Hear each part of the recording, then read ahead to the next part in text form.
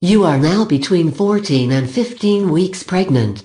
Your baby is now 8.5 inches long and weighs 60 grams. Hover with his legs, he even makes step movements, waving his arms, ball the hands to fists, moving toes and fingers, and swims from one to the other side of your abdomen. That agility is very good for training the muscles. Probably you feel nothing. But if you've been pregnant before, you know what to look for and recognize you may have something. Also, the vocal cords of your child are now ready, only can your child not naturally make no sound yet. Your baby will now also downy hair on his whole body, which until about the 37th week stay put.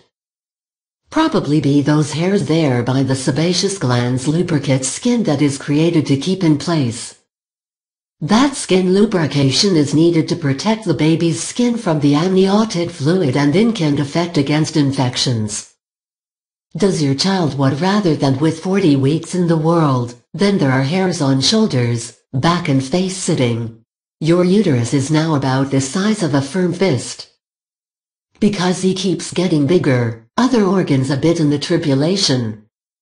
For example, your bladder, so that's why you have to urinate frequently. Everything to you can now slightly rounder are. Not only your belly and your breasts, but also your hips, shoulders and face.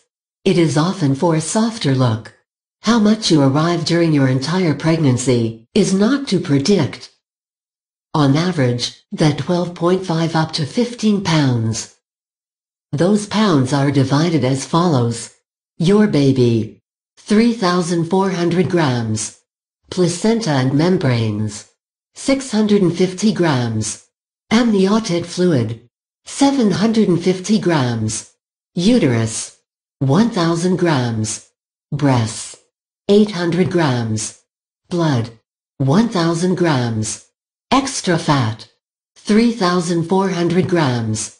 Extra moisture, 1,500 grams.